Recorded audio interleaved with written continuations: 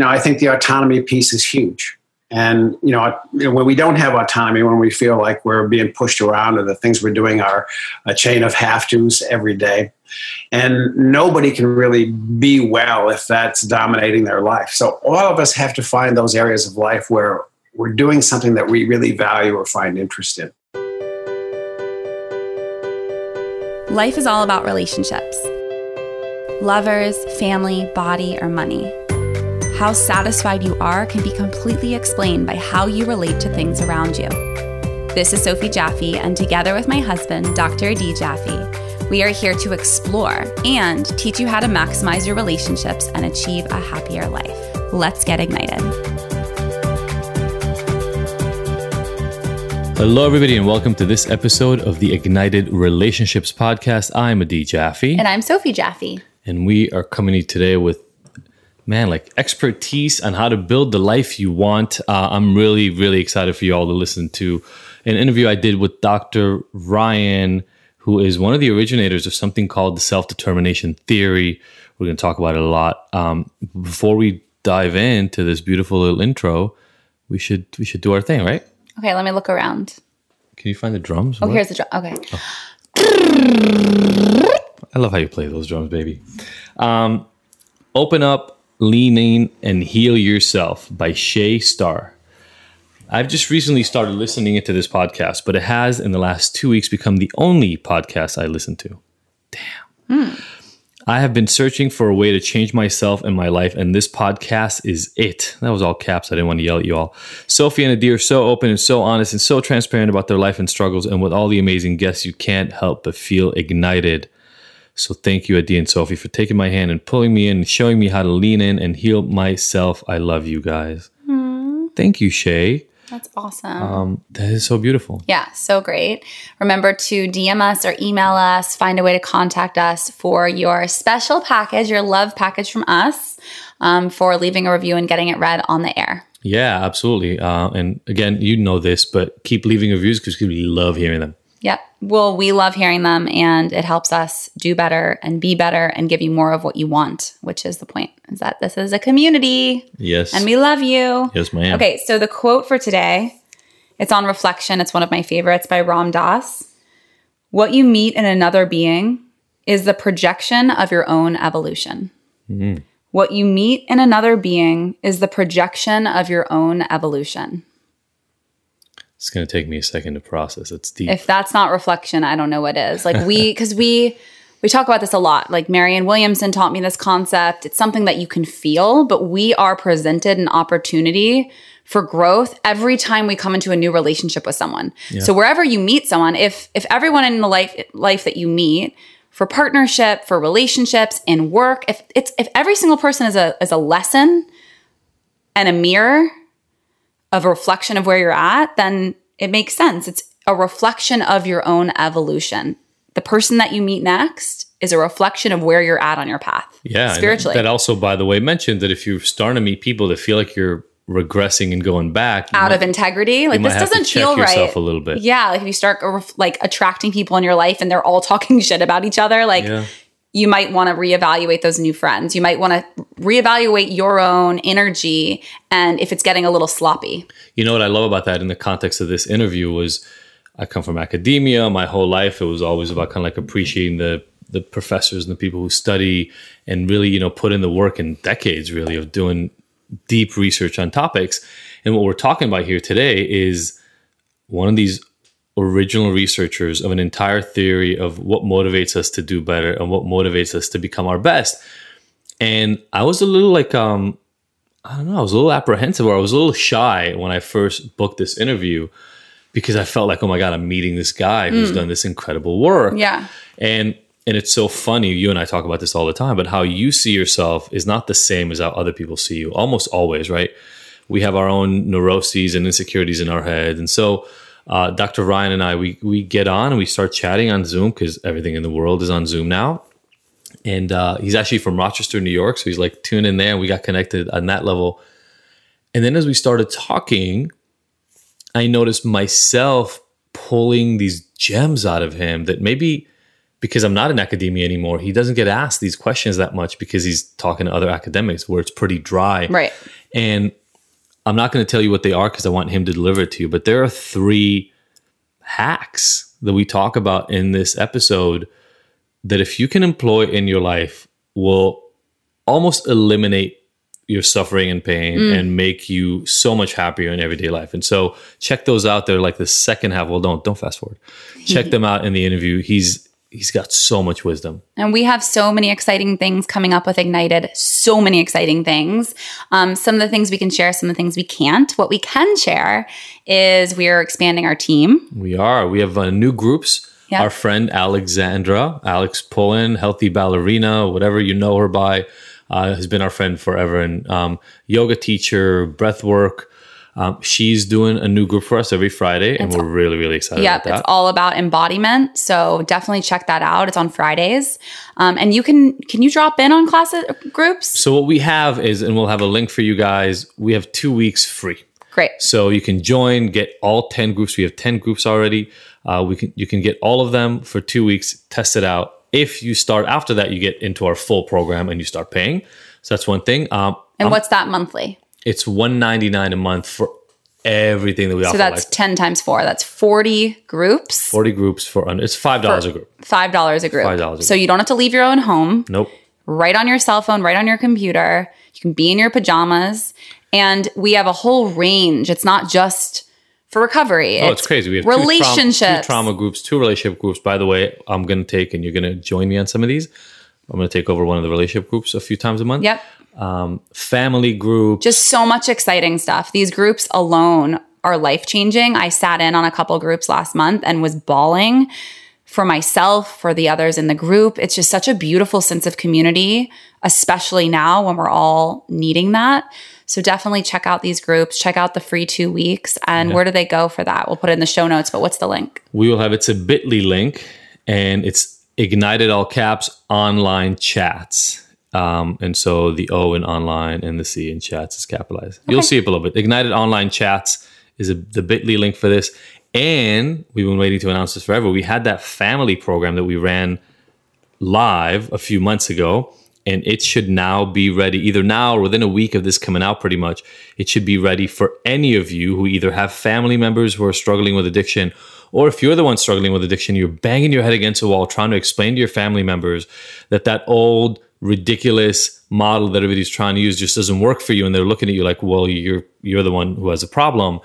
This program is the program for them, and it's now available to share. And there's nothing like it out there. He's been formulating this and been really inspired. Adi works a lot with the families. Like, yes, he works with people that are struggling with different types of substances and behaviors in their life and struggling. But then what about the families? Because without the family, it's almost impossible for someone to truly heal and become a whole person again. Totally. That's the problem with so many of these rehabs, right? You go, literally, I'm dealing with a family right now, over $100,000 paid in a few months. None of the rehabs delivered what they promised. You can't get your money back. And now they're coming out and they're so jaded because they weren't included. The family wasn't involved. Nobody really talked to them at all. You know, things that were promised weren't handed out. Literally in terms of therapies, it's just the nastiest industry. So we're here to help change that without you having to spend anything near $100,000. That's kind of the whole point. Yeah. And check any of that out. We're excited. Really excited about it. I'm excited with you. Please make sure you tag us with any aha moments from this episode. We're so excited. I actually have to go back and listen to it because I wasn't here for this. This was originally taped for our Friday recovery podcast. But it was so good. It's so good. We wanted to put it on Wednesday. So I'm going to go listen to it right now. You guys let us know what your aha moments are, and be sure to leave a review. Just take an extra 10 seconds and leave us a review. We so appreciate it. Mwah. Bye.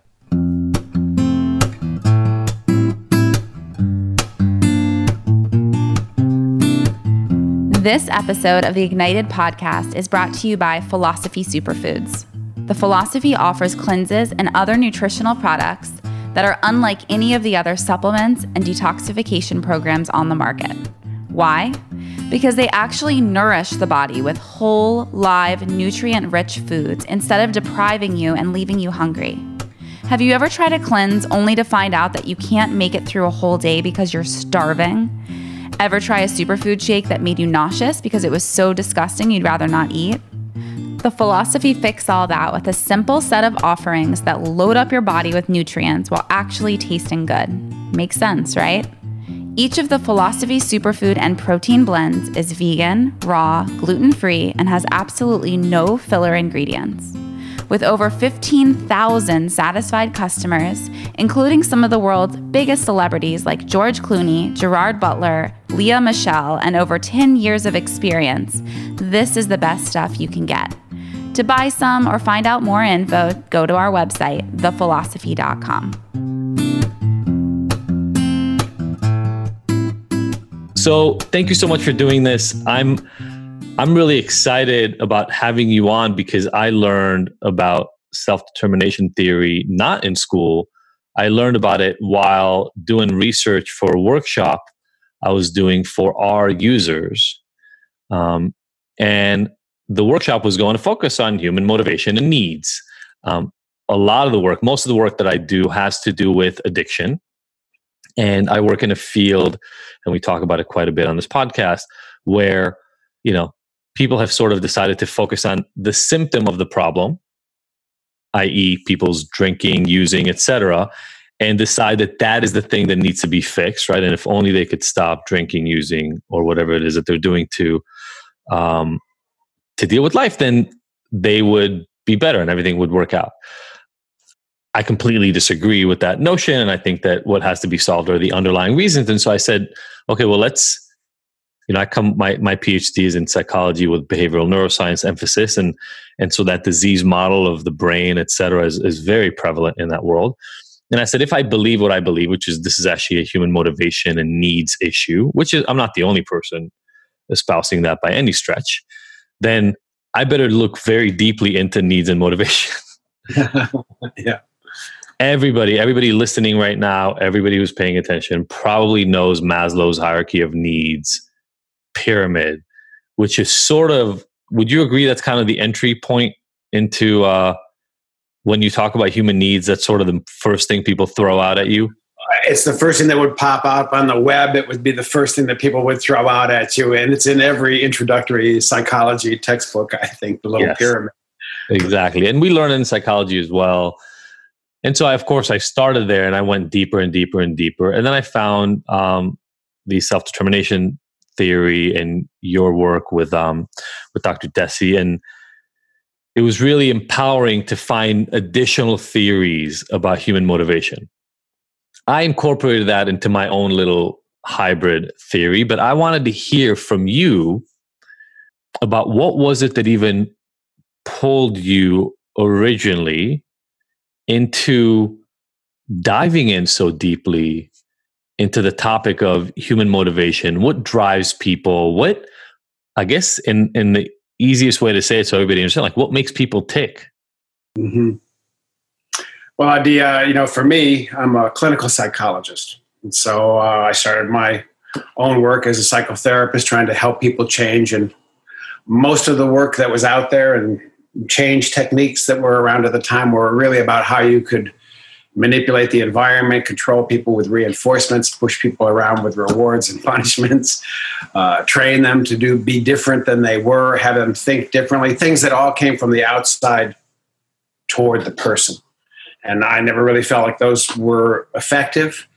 I always felt like, if I could get the sense from inside the person, what were the issues, what was going on, we'd have a much better map of where the obstacles and barriers were to change. And so I was really trying to take a different point of view on how can we understand motivation from the inside rather than how can we manipulate it from the outside. And I think that led us on a long chain of both research and practice. It's really taken us a different route than what was around at the time. Love it. Yeah. So let's just dig into that, right? You're saying different route than what was around at the time. One of the biggest aspects of self-determination theory is this concept of where's the motivation to act coming from. And that's something I'm huge on. I mean, the name of our company is Ignited, and the reason it's Ignited is the way we see our goal is actually to ignite people's purpose, right? in the context of self-determination theory, the way I see that is when you get into intrinsic motivation. It's not external at all.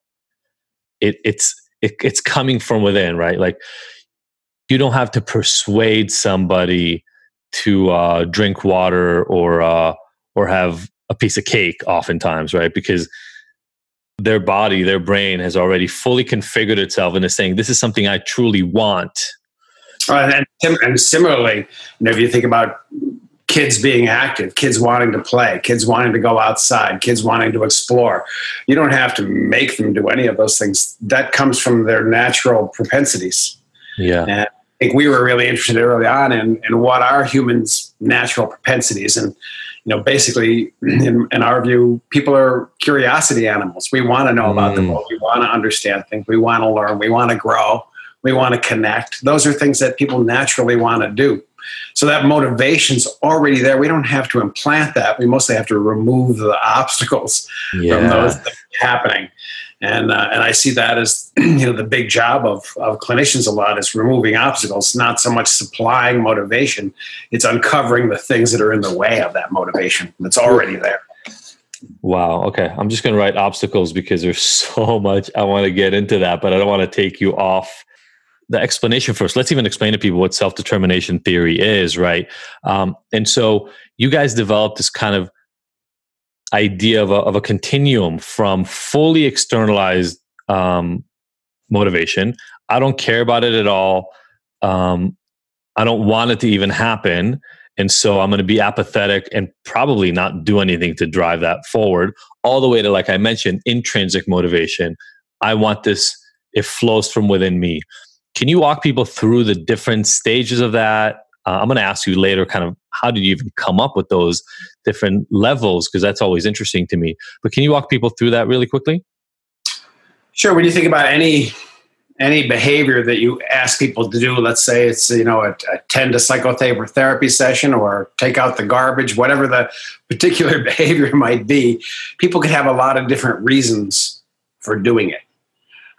First of all, like you said, some people might not have any reason for doing it. So, you say, come to the psychotherapy session. Some people say, nah, it doesn't matter to me and I don't care. And they don't show up, or they show up, but they don't participate. Some people, though, might be motivated to come because they're afraid of sanctions or rewards, so sometimes people put rewards or punishments onto doing it. So, a VA clinic might say to a client, you'll lose your benefits if you don't do X. Okay, well, they might not want to lose benefits, so they do the X, but they don't want to do it, and there's no volition or willingness in it. So we call that external regulation. So that's kind of the lowest level of motivation, which is I'm doing it, but I don't want to, and I'm doing it because you're making me do it, or because you've got a carrot or stick that's driving me. Yeah. And people will act from carrots and sticks. If I got a big enough stick, I can get people to jump. If I've got a sweet enough carrot, you can get people to act. The issue is that it's not a very high quality motivation. People don't care about the behavior. They only care about the outcome. And as soon as the carrot and the stick go away, so does the behavior. So it doesn't last over time. And that's why it's a poor quality motivation. Yeah. None of us want a worker who only wants to be there because otherwise they won't get paid. That's not the exciting work we want. Yeah. And this speaks a little bit to the reason why, telling your kids, if you get a really good grade, I'll give you a very big prize. Right. Actually does the opposite of what a lot of parents think that it does, which is it makes the value of education, or makes the value of studying hard on a test, not the success in the topic area, but rather the reward you get afterwards. And so it can create, sometimes we can even create these circumstances that lean heavily on external motivation, even when there could be some internal motivation at play. That's right. Yeah, we say that kind of a self-fulfilling prophecy. If I motivate everybody around me with carrots and sticks, then people around me only respond when I pull out the stick or bring out the carrot. Yeah, so true. In a way, it creates the very circumstance that people expect. Yeah.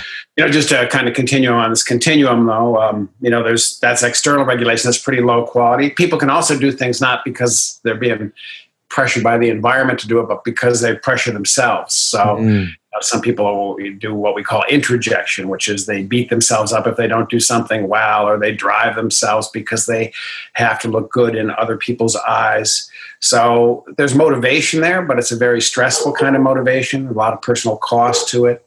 And again, it's kind of fragile motivation, because once you start to fail, when you're under that kind of pressure, then it's really easy to give up and get depressed. Yeah, I know that motivation well. I grew up, and I know a lot of people, if you have parents who are kind of really hard driving, you end up internalizing that requirement for success. I was just talking to some guys about this a few months ago. My father is now passed, but for years after he even passed, that kind of fatherly voice of, hey, you're not working hard enough, you're not doing enough, you're not succeeding enough, can stay there. And that's the signal that you've internalized that external pressure, right? Exactly. But it's still not the desire to do well or the payoff of what I get internally from doing well. It's still acquiescing to this voice of an external motivator in your head. Yeah, we say you're obeying the I should rather than the I want. And that kind of gets us to the next level of a much higher quality of motivation, is when you do something because you know it's important, or you know it's worthwhile. So I'm coming to work not just because I don't want to lose the paycheck, or just because I feel like I should do better, but I'm coming to work because I know my work matters. That what I'm doing has a value, is of merit in its own right. And so I'm wanting to be at work. I'm wanting to accomplish the things that I'm doing there. And that's a very high quality motivation. People are full-heartedly into it in that case. And that's what you really want to be cultivating. And then there's the intrinsic motivation that you spoke of before, which is when you do something because it's fun and it's interesting. And of course, that's also a high, what we call autonomy motivation, something you're doing with a high degree of willingness. And so, kind of in a nutshell, self-determination theory is really focused on how can you help people be at the either intrinsically motivated or identified level of wanting to do what they're doing, versus be feeling pushed around by external forces or internal shoulds and having their behavior come from that stuff. I love it. And then when people are really acting from volition and willingness, they also have a much more positive experience of life. Yeah. And they have higher well-being. And so that's also a part of our work, is how can you foster that? I love it. And that's, in the end, that's what matters, right? We're all trying to enjoy this process. We're here for whatever limited amount of time we're here for. It's going to pass. We want the time in the middle to deliver. And that delivery is normally deliver as much happiness as possible, and sometimes impact if you care about that. Yeah. There are a lot of different pieces that I want to talk about, because the people who listen to this podcast primarily listen either because of relationship issues they're struggling with and or addiction related issues. And so I think in that sense, bringing that together here could be really powerful. And you talked about obstacles. I see obstacles in many, many different places for people to really connect to that intrinsic motivation. And sometimes those obstacles come in the form of past traumas, past indoctrinations into belief structures that don't serve either one's trust that they can deliver, right? That they can do something meaningful, or, sometimes just I talk a lot about shame. We kind of talk about F-shame quite a bit in this podcast. And so these internalized feelings of being less than, being unworthy, etc. I see those as really big obstacles, and I'll call them internalized obstacles. Can you talk a little bit, as you guys do this, have done this work, are still doing this work, have researched, what have you found blocks people from progressing along that line of moving towards more and more intrinsic motivation for success and action in life? Well, a lot of different things can move people along there. Sometimes, as a clinician, you see people because they have gotten stuck, because they're finding themselves really unhappy, because they're not making progress in life, and they come in to kind of try and understand why. And kind of, as you said, Adi, sometimes you find that people are living scripts that aren't even their own scripts. Yeah. They're working in a job, or they're pursuing goals or aims that they've never really reflected on before, and they're not really their own. And so they have a hard time, or they're struggling in work in part because it's not really their passion or their interest or what they want to be doing with their lives, but somebody else's idea of what they should have been doing or what they should be doing. So that is a source of unhappiness. Sometimes we're stuck in past scripts. Sometimes it feels like we don't have the skills or don't really know how to get to the next step in something, or we haven't really gotten behind a goal that's there. One of the things that we find a lot is people will often engage in behaviors that may not be the most adaptive, but they're doing it because they're suffering in other places in life. Yeah. Like one of the things we see a lot with addiction is, people will be pretty motivated to drink or take drugs, particularly if that's a place they can find some satisfaction and they're not finding it anywhere else in life. Yeah. We call this the need density hypothesis. It's not, because there are some things that get fulfilled when you take drugs or drink. Sure. There are some satisfactions there. If those start to outweigh the satisfactions you can find elsewhere in your life, they become pretty strong gravitational pull. Totally. And especially, you mentioned people getting stuck. I think this is actually something we can talk about in general. We live in a society that measures success by so many external metrics. How much money do you make? What car do you drive? How big is your house? What clothes do you have and how much do they cost? What class do you travel in when you fly? All those sorts of things. And I'm sure you have as well, but I've worked with people who are worth more money than I'm probably going to ever see in my life, right? Like in the billions, and are absolutely miserable, right? And that's why, to me, when I was trying to work on this concept of needs and motivation, what was important is to try to find a language to explain to people, look, you've got to stop chasing that outside stuff. You chasing the outside stuff. Look, in self-determination theory, it's almost a given that if you start chasing the externally motivated things, you will have to move more towards external motivation in your life, which means that you've left behind the intrinsic motivation. It's not that you can't make money doing something that you love, but if you make making money the goal of the action, you are moving your behavioral decision based on how much money you make. And we live in a society where I think a lot of people pick the job, pick the career, pick the place to live, pick the partner that fit the externally motivated criteria that somebody else, by the way, you already talked about the scripting piece. So like somebody else even told them what is supposed to matter. They bought into that. And then they said, okay, well, let me get the wife that everybody will appreciate. Let me get the house that everybody will appreciate. Let me get the job that will pay me $500,000 down the line. And then they find themselves stuck 15, 20, 25 years later. And now it's almost like you have to reel back so many of those decisions sometimes. And you said people aren't even considering them. I wonder to what extent you think that is a societal, almost like determinant, right? It's like our society throws you in those boxes. Well, first you're describing a big wing of our work in self-determination theory where we've looked at people's life goals.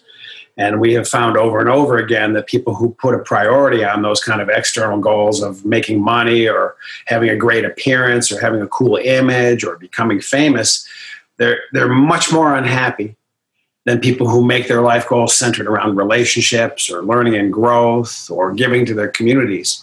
And part of the reason for that is when you're pursuing money or image, you're typically not satisfying some very basic psychological needs. You're not feeling connected with people.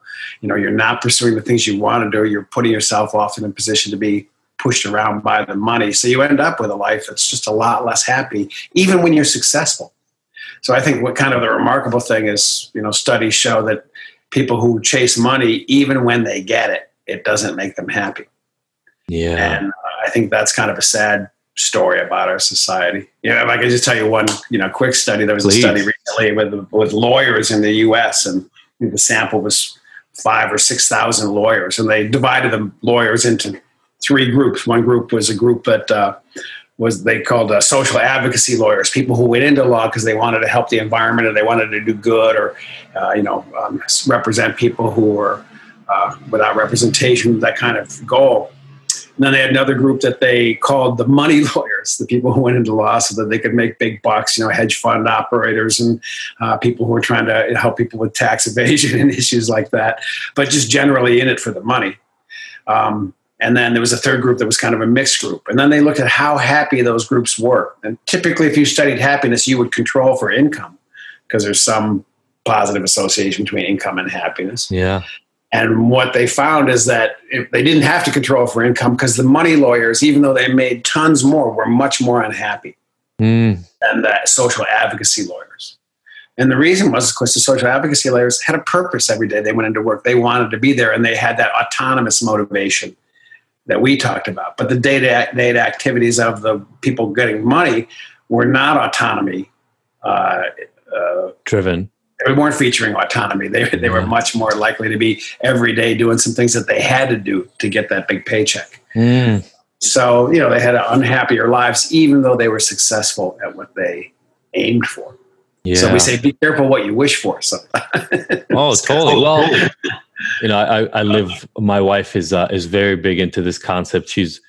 I came from science. She came from more spirituality and sort of like the woo-woo sciences. And she always talks about manifestation. And, manifestation is this concept of once you think about what you want and you really visualize it well and you have a sense of where you're going, you're probably going to get it. Just be careful of what it is that you visualize and decided you want. Because if what I'm hearing, what you're saying is if what you focus on is that you really want the money, your decision making in life will start basing itself on, well, what will make the most money? Because it doesn't really matter what the task is. If all you want is to have $100 million in the bank account, then you will do the thing that provides you with more money, regardless of how connected you are to it, because it delivers that, the dollar sign. Okay, I love it. And if it's okay, I want to dig in again. Please do. I do a lot of work in addiction and in relationships. Addiction treatment, and this is something I'm trying to change, but addiction treatment in general rests itself on persuading people that they are not autonomous when it comes to their addiction. And I'm not talking even just about their dependency on a specific substance, but rather that there's something in their brain that has become maladapted, or there's something in their genetics that were created initially that were maladaptive, or due to repeated use, they've somehow altered themselves. There's this phrase, you can't turn a pickle back into a cucumber. I've always read it, and I struggled with my own addiction back in the day, pretty heavy duty meth addiction and alcohol and weed. So it was serious, and I don't any longer, but that always troubled me, that in trying to help somebody, one of the way stations, one of the stops they have to get on the way to being quote unquote better is to make a determination that they're powerless, that they have lost autonomy. Whereas I see the goal, and I see this in self-determination theory all over, is to actually let people connect deeply to the power they hold within. Because this whole conversation of motivation, it's a mind game, right? It's about, I could have the exact same circumstances, and I tell this to my clients all the time. You could have the exact same job, in the exact same relationship, have everything else look the same on the outside.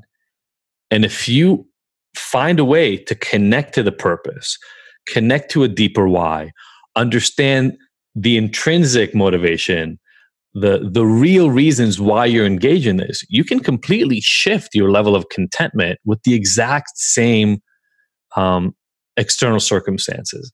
And I see honestly, and this is my bias and I get it, so I want to put it in front of a researcher who's been doing this work for years so that maybe there's some holes in it.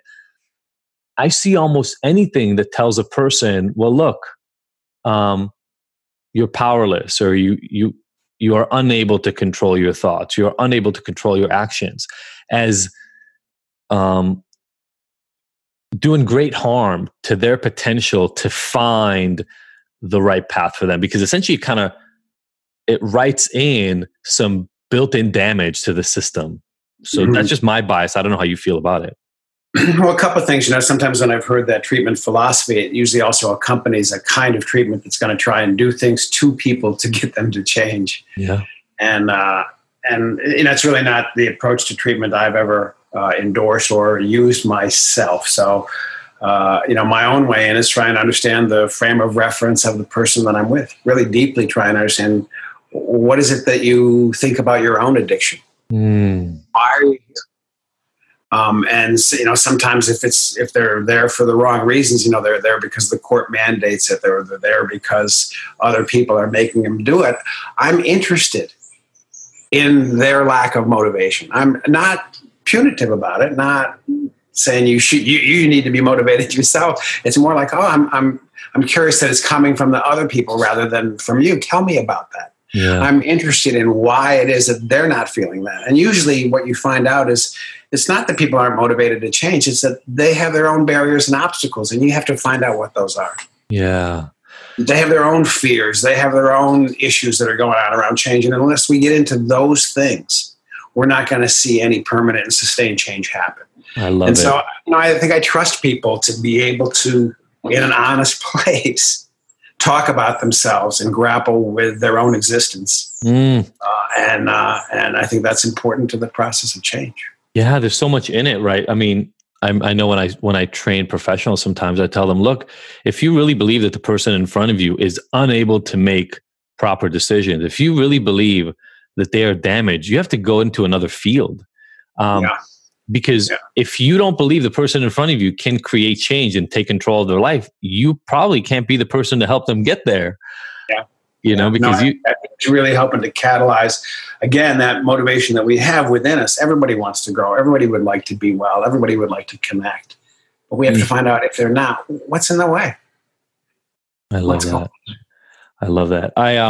When I look into the research on self-determination theory, often it seems to take place within workplaces, or kind of what motivates employees to do things, etc. I would love to shift to that to some extent, because I do find in the people I work with that oftentimes it is people's work that is one of those obstacles. Have you found that? Well, I think a lot of people, if you think about it, we're spending most of us 40 hours or more a week in work. If work is miserable, life is miserable. Yeah. And no, work matters a lot. And a lot of people think of work as the thing they do to live. But if that's the way you're living, and it's a good part of your life that is simply something you're trying to get through. And I do think, work creates stressors too that people carry over into their lives and invades every nook and cranny of their existence. And, it does. I mean, most of us think about work after work as well. I want to say by the same thing about school, though. I mean, one of my peeves around education in schools is children are human beings, and that's their life. That's a lot of their life is spent there.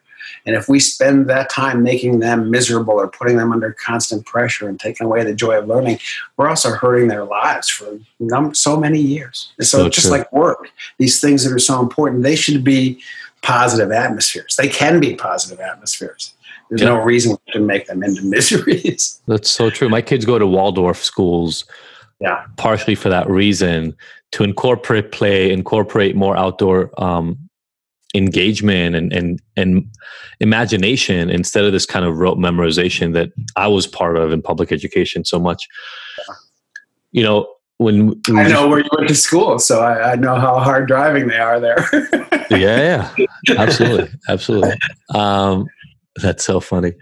When it comes, you mentioned work, and again, I'm sorry, I took it away from the work theme. I just was going over. No, it's all good. I think, look, for kids, school is their work, right? That's like their job. It's the same thing. So I think that's a great point. It reminds me of the story. I run these groups online for some of our participants around addiction, and once a week I go on a theme and people get to ask questions. And so this woman on one of those hour-long groups was saying, "Hey, I'm doing the work in the program, but I'm still drinking. I'm not really sure why. Can you help me work through it?" And the first question I asked her, and it speaks to some of what we're talking about, is, well, if you had to name the 3 most stressful things in your life right now, what would they be? And she had to think about it for a minute. And she said, she was typing this on the chat. That's a nice thing about online help, because she didn't have to reveal herself and talk. Yeah. She wrote, my job, my relationship with my husband, and my children. And without being facetious and cynical, I kind of started laughing. I said, I know exactly why you're not stopping drinking. You just described something close to 100% of your life. Yeah. When I asked you the question of what are the 3 most stressful things in your life. And I said, I don't know what is stressing you about each of those, and we need to go into them. But if 100% of your life is creating stress, you will find a way to, this is that intrinsic motivation, you will find a way to be okay with all of that. And that will require coping of some sort. I would even put it too, if we don't have places in our lives where we get to experience autonomy, where we get to experience being effective and competent, and we don't get to experience connection and relationships, we are suffering. And that's a big predictor of people's substance use. Yeah. Is 100%. That you aren't getting your basic psychological needs satisfied. You're not engaged in the kind of activities and lifestyle and relationships that are helping you be well. Yep. And if you can't be well, then you're going to, gravitate to things that make you feel good in the short term. Love it. So you just mentioned the 3 factors, and I want to jump into those real quick. In my sort of like hybrid theory, your guys' autonomy, competence, and community or connection in some way, I put them inside of a glass. And I was saying, like, these things are the fluid that fills your glass. The more competence you experience, the more you feel like what you do matters and people appreciate it and you're good at it, the better off you are. You guys talk obviously about community as well. The more connected you are through those endeavors, the better off you are. And you guys talked about autonomy. I called it control because I made it 3 C's, competence, control, and community. But again, I'm going back to that aspect of people feeling like they're in control of their life, really speak to the motivation that we mentioned earlier. Would you say, that there are, like, in all the work and all the research you guys have done, are there tricks, are there hacks, are there shortcuts, are there ways that you found that allow people who feel, let's say, out of control and lacking in autonomy to help themselves feel more connected to where they are in control? Or competence, right? Competence is a big one for us, right? Because you can be, what I try to explain to people is you can be really competent. We talked about jobs that make you a lot of money. You can be incredibly competent at something and make a lot of money on it. But if your motivation is not focused on your competence, but instead of focused on the money, again, we're missing the point. So when you guys look at these 3 factors, what are some big contributors to increased satisfaction and happiness that you found? Well, first, you said there are shortcuts. I think there's no real shortcuts in life in this sense. I mean, I don't want to, there's not a thing you can go do tomorrow and then life will suddenly improve. But, I think one thing that's really key for everybody in life is a relationship where you can talk and be honest and open with somebody. I think everybody needs that. And part of the reason that relationships are so important to us is that they're part of getting all of our needs satisfied. If I have a really good friend who I can talk to, that's also where I get to discover where things are hurting, where are the things that I don't want to be doing. So in other words, I can even work on my autonomy and my competence, but I can do that with a friend and feel support and feel heard in some way. So, I think, a number one thing is finding that person, a person in life that you can feel open and comfortable with and talk to honestly. I think it's hugely important. I love that. And I love that you brought it into, because we talk a lot about intimate relationships, but you brought it not just into intimate relationships, but relationships writ large. So that speaks to the community and the connection in your model anyway. But you said something about being honest. And my wife and I, we talk a lot on this podcast about radical transparency. We are big proponents of moving one level beyond even honesty, right? You don't have to wait for people to ask you a question that they know to ask you in order to provide honest feedback. But I want people to get to a place where they can be as authentic as possible with their close, intimate connections anyway, and share things that are maybe hidden deep inside from the rest of the world, especially around those pain points. And so you just talked about, I think when you do that too, you discover your own pain points. Sometimes we're not even aware of like how difficult something is for us or how much something's in the way for us until we start to express it and talk about it in that transparent way. So, I love your radical transparency idea. I think we have a mini theory in our work that's called relationship motivation theory. And we say you really don't have intimacy with somebody you can't be honest with. You don't have intimacy with someone who's going to judge, control, or conditionally regard you. Those are not the people you go to in times of trouble or in times of joy. Those are not the people you want to share your emotions with. You want the ear of somebody who's not judgmental and who cares about you. So true. And it goes both ways, right? I mean, if I'm holding back my transparency, my true self from somebody else, I'm not even allowing them to be in relationship with me. They're now in relationship with some projected image that I've decided to create for them. And when I deal with couples, that's actually one of the biggest issues is people who've been holding on to either resentments, but maybe not even resentments, rather elements of themselves, some of their internalized thinking, ways that they see the world, perspectives on the world that they felt unsafe in sharing. And therefore it's almost like they're, 80% of them is in relationship with their loved one, not 100%. And that can create conflict because you're not even giving your loved one an opportunity to judge who you are. You don't trust them enough to be fully in that relationship. Yeah. I agree. I think, if we can characterize what really makes for a high quality relationship, it is that transparency, it is that trust. And that comes about because, in fact, you listen with an open ear and you're not judgmental of the other person. And, you try and understand their perspective as their perspective. Yeah. It's a big element. Yeah. So, I think relationships is the first thing I go to when you say, well, what makes people well? I think a transparent and trusting relationship, number one on that thing. I love it. I mean, I love it not only because it falls into the work that we do here, but it might not be a hack, but that's up to you though, right? Like that's something anybody listening right now can change immediately. Right. I just wrote an email. It's so apropos that we're talking about this. I wrote an email to our list. I think it went out today. And I gave them a challenge. I said, take something you haven't told somebody close to you. Make it meaningful enough so that it matters when you bring it up. And it's not like, hey, the other day I told you I had 1 cup of coffee and I had 2, right? Don't make it that because that's silly and it's not gonna deliver the point. Take something that is meaningful enough when you say it to them, you're risking a little bit of intimacy capital, right? They're going to have a reaction to it. Write it down, pick the time you're going to say it to them. If you need a professional or a peer to kind of practice how you're going to say it to them, that's fine. But then go and do the hard work of revealing it to them. Yeah. And after that's done, and after that conversation is done, take stock of how much relief you actually experienced from taking this little nugget that you've been holding on to. So it's really, I think it's not a hack per se, but it goes back to what I was saying before, which is we do have a lot of power, a lot of control within our own lives to change our perspective and our engagement in what already exists and make it better, make it produce more happiness and contentment for us. If I can go for another hack or another human strategy, I think the autonomy piece is huge. And, when we don't have autonomy, when we feel like we're being pushed around or the things we're doing are a chain of have-tos every day, and nobody can really be well if that's dominating their life. So all of us have to find those areas of life where we're doing something that we really value or find interest in.